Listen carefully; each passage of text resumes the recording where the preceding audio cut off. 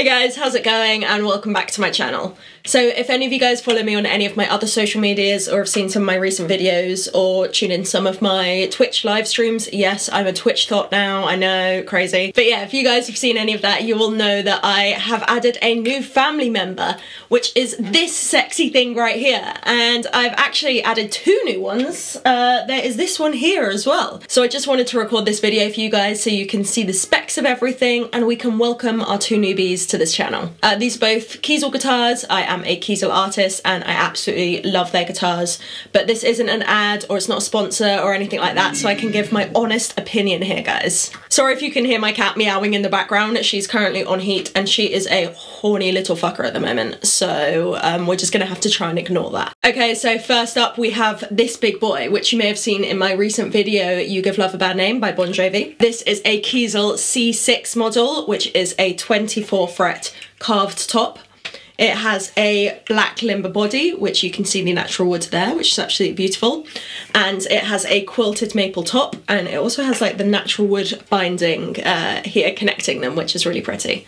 I'm a massive fan of black limber. My original guitar was a black limber body as well.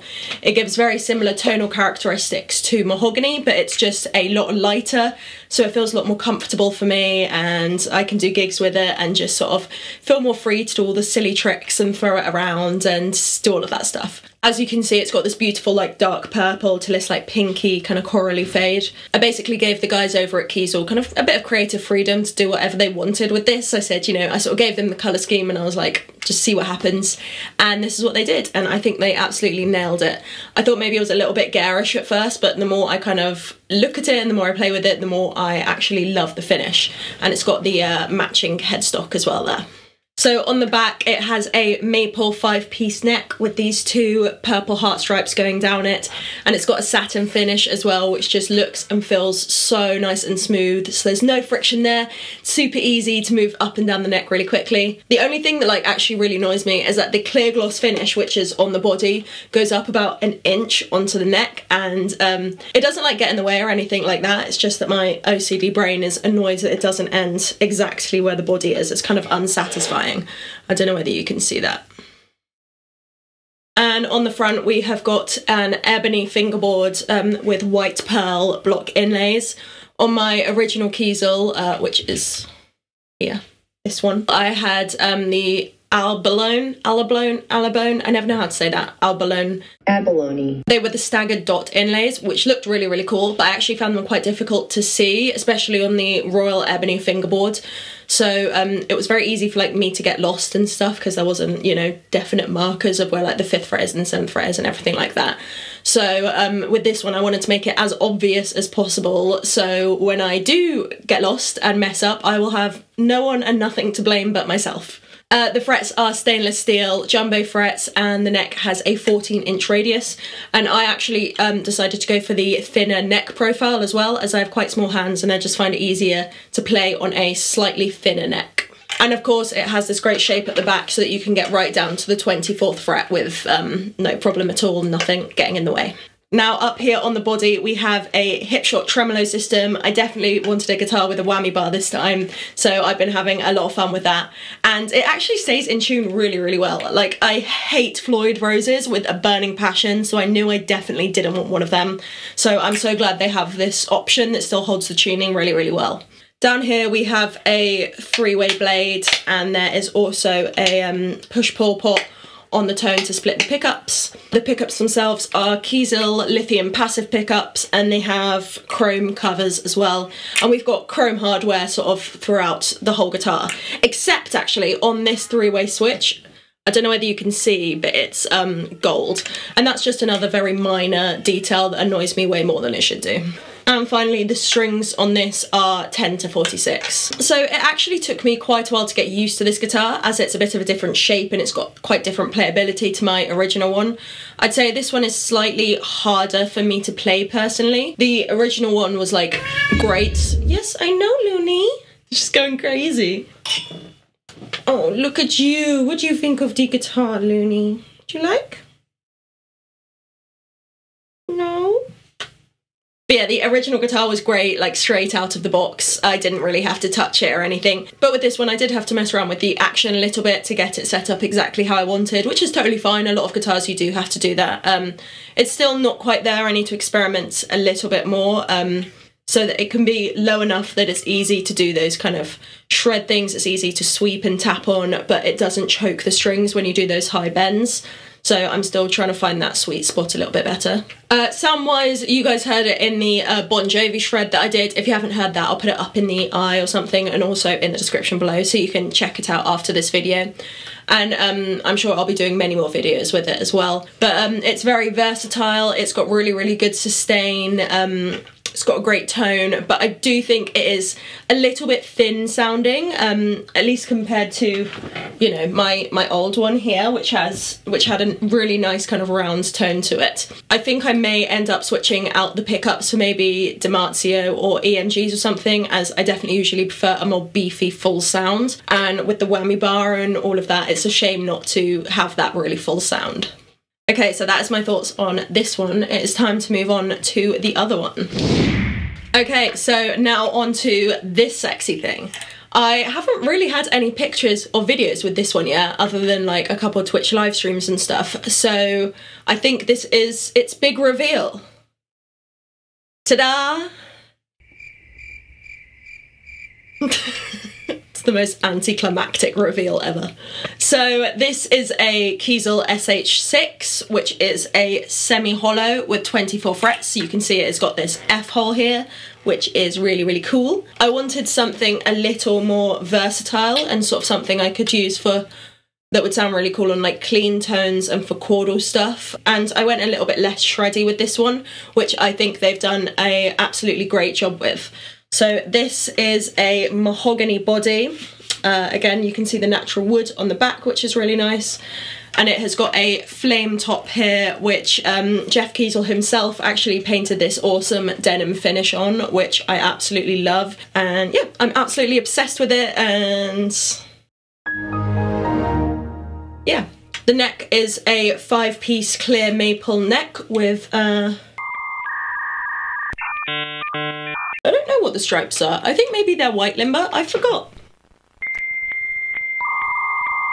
Maybe it's a black limber neck with maple stripes. I don't know. Let me know what you think this is. I think it's a black limber neck with maple stripes, it looks like, but I might be wrong.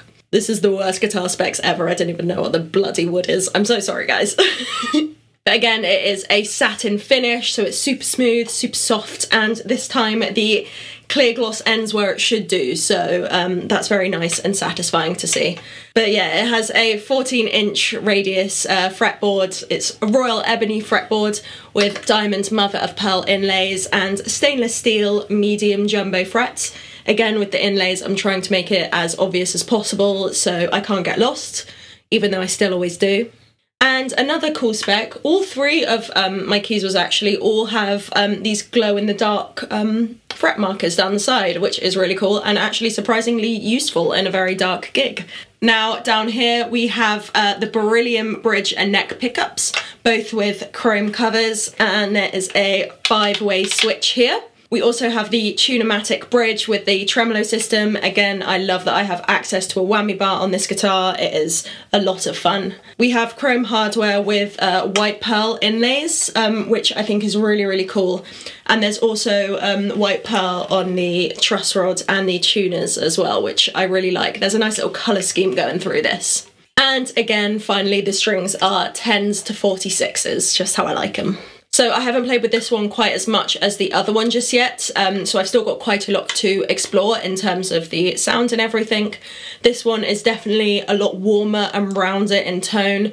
I guess that's thanks to the real mahogany body and the semi-hollowness of it. So yeah, I'm really, really loving the sound of this one, and the sustain is really cool as well. Playability wise, despite the hollowed out part here, it is pretty heavy. Mahogany is just a very heavy wood. That's the trade-off for the tone, really. But I don't really mind with this one, as it's not my main guitar. I'm not going to be doing any crazy tricks with this one. So yeah, I thought it would be nice to have a mahogany body guitar. The fretboard also feels a little bit wider than my Kiesel. I don't know whether it actually is or if it's just like my brain playing tricks on me. but especially down here at the high frets, it feels like my fingers are travelling a longer distance when I'm like sweeping and stuff, so it could make shreddy stuff a little bit more challenging. But I definitely got this guitar more for like the pretty chordal stuff rather than hardcore shreds. When I got it, the action was quite high, so again I've had to lower that quite significantly to get to a point where it's comfortable for me. But, you know, that's something that changes with every individual player, depending on what they prefer. I think I pretty much got it there in terms of how I like it set up, and it is feeling, looking and sounding very, very sexy indeed. I'm sure seeing these guitars is what actually put Luna on heat in the first place. I don't blame her. I think I'm coming on heat just looking at them. But I think whenever you get a new guitar, there's always a little bit of an adjustment period, as it's very different to what you're used to. I reckon if I get more Kiesels though, I will opt for the Aries shape instead, which is this one, my old faithful. I just way prefer their shape to the other ones and how ergonomic they feel for me personally. They kind of give the illusion of being quite small and very thin, which is something I personally really, really like, and I think lends to the shred genre the best, at least for me. So this will always be my favourite child, to be honest.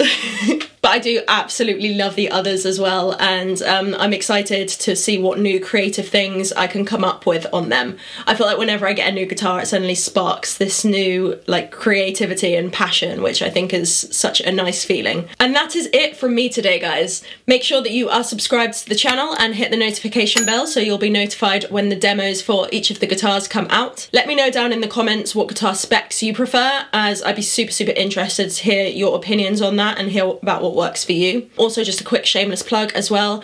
I am now live streaming on Twitch about 3 times a week or so. I am writing my shred versions over there. I'm playing some songs and just chatting and getting to know you guys on a more personal level.